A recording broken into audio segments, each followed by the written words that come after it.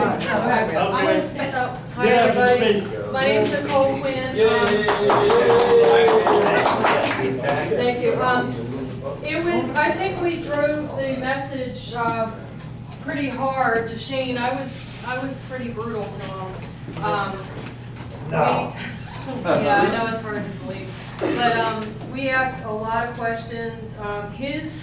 His perspective is, he's presenting this bill, which is a wide scope, and he says that he isn't really for the bill the way it's written. He wants it to be very, specified for a certain thing regarding criminal activity. And I said, and he agrees that the bill is atrocious. So I said, well, you're an attorney.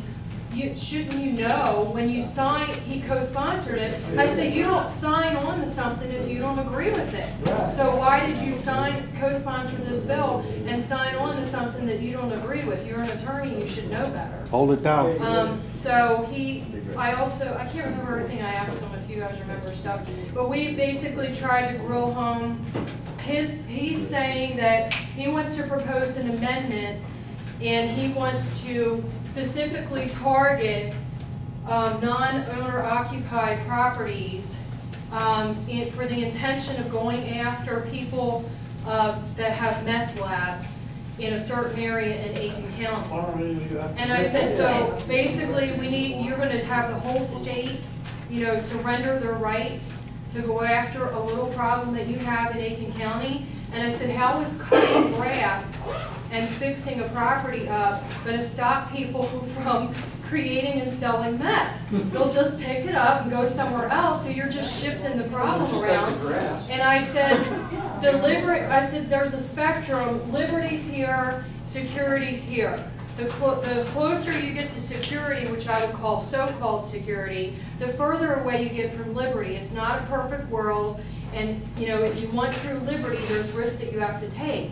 So I would rather err on the side of liberty and try to resolve the problems in a community or personal level, or if you want to, go fix it on an Aiken County level, but don't mandate to the whole state. And he admitted that it would be giving more powers to the state and local municipalities.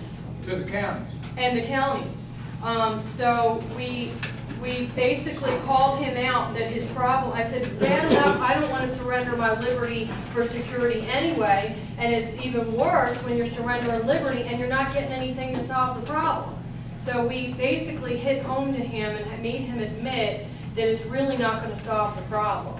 And I also called him out on the Republican creed, and I asked him if he was a Republican, and I asked him if he was familiar with the Republican creed, and in there it says that we're not supposed to have a utopia, and we're not supposed to be, surrendering our liberties, etc. And I explained to him that his intentions are violating the creed.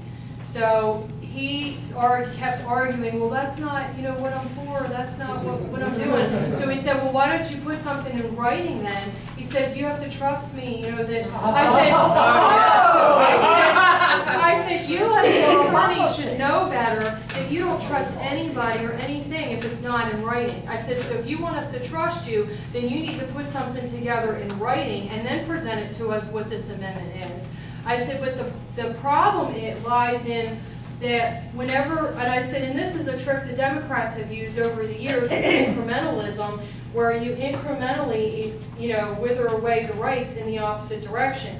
And I told him that the presentation, which he agreed that the bill as it is atrocious, and what that does is they purposely put something forth that's ridiculous, that no one would accept, so then you accept a compromise or a little bit to their side, so you can say, oh, well, we got to stop this, we'll have to sacrifice. No. There's a term for that. It's called the Overton window.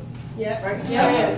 So basically, we slammed them. I said, I'm here representing hundreds of people from Lexington County. We went out door to door, and we didn't even hit a drop in the bucket of all the people we were going to go after, and our council got slammed so hard that they dropped it.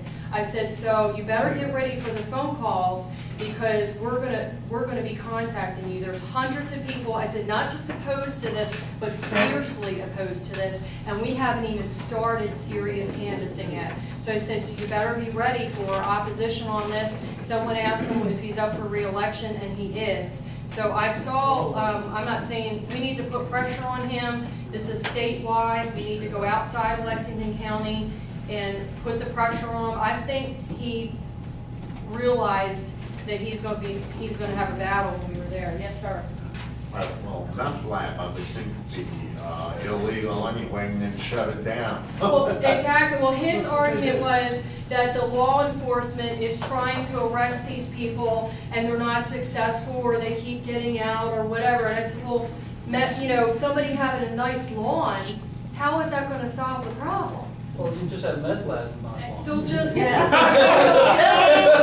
the meth lab cuts cigarettes. And really, his argument was very, very weak. So I don't know if, was there, what else did they talk about? Oh, Charlotte, you want to talk up here, Charlotte? No, I don't want, I just want to say, today, I contacted WIS, WLPH, the state, and I tried 2 others, but then my link broke down.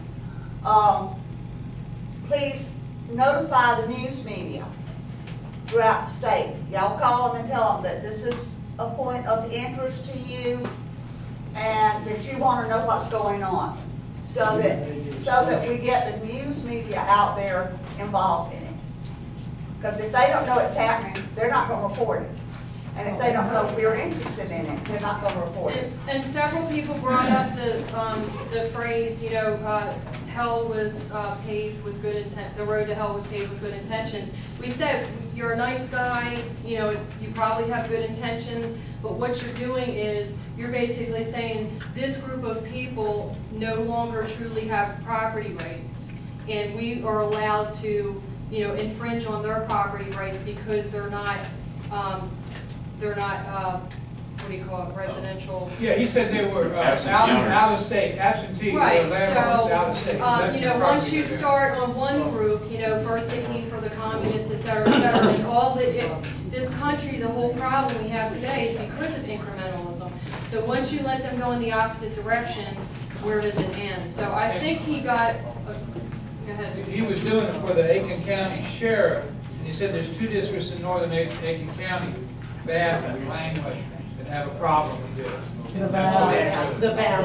It's only part of their problem. So, does anybody have any questions?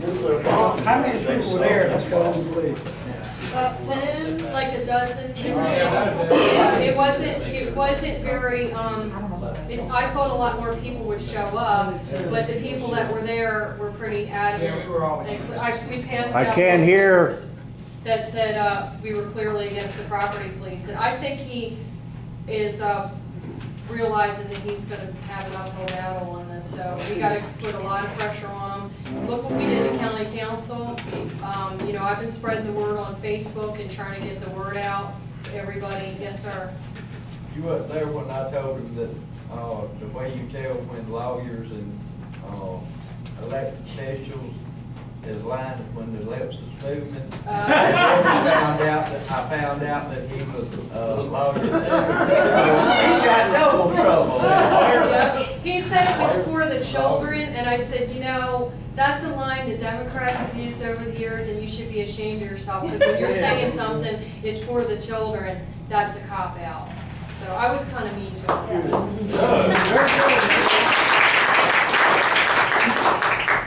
One of the things that we were questioning is we defeated Lexington County, but can they bring it back? Yes. Yes. All right, they can. Yes. I have 1,000 flyers I printed and I didn't get a chance to get them out, so if they bring them back, I'm ready. If anyone hasn't signed the Lexington County specific property police ordinance, I have them here. And if you have any that you've collected, if you can turn them in to me, because we need to follow up with these people, A, to keep them posted on what's going on with the ordinance, and B, because we need to continue to grow these groups that we have, so we can you know, restore liberty, because we're going to need more manpower. But we're on the right track. We just need more people. So let me know. Yes, sir. I think that they're not done with us yet. They're gonna try again. Oh, yeah. They still got the third vote yet. They just have to hold a public hearing. Well, freedom requires eternal vigilance, so we're not, it's never. So are they still going to vote on it again? Yes. Yeah, Yeah. I'll see that, I'll explain that for y'all and him. Okay, But all they gotta do now, they done had a second reading. Okay. Before third reading, in other words, the first reading they passed it, the second reading they didn't pass. That's before the third reading, they have to have a public hearing.